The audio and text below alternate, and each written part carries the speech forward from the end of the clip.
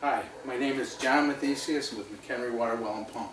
I'm here today to explain a little thing about owning your own water well system.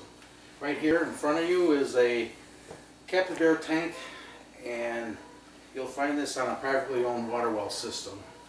These captive air tanks need to be charged from time to time. Right here I have a cutaway model of the inside of the tank, and as you can see there's a diaphragm inside the tank, and this here depicts the thickness of the bladder inside these tanks. Now, as time goes on, you lose that air charge from a tank, and the bladder will start to overstretch, and eventually it will tear.